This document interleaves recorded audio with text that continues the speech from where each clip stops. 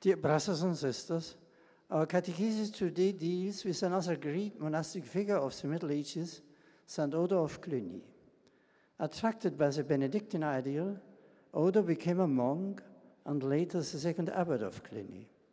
At the beginning of the 9th century, Cluny was the center of an influential movement of church reform, and Odo, by his example and teaching, did much to further the spiritual renewal throughout Europe.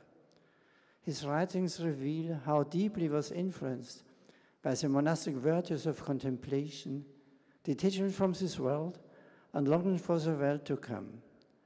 Odo was particularly devoted to the Eucharist, emphasizing the real and substantial presence of Christ under the species of bread and wine.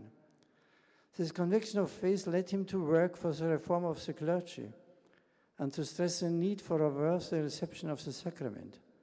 An authentic spiritual guide for his troubled times, Odo blended the personal austerity of a great reformer with a constant and joyful contemplation of Christ's infinite mercy.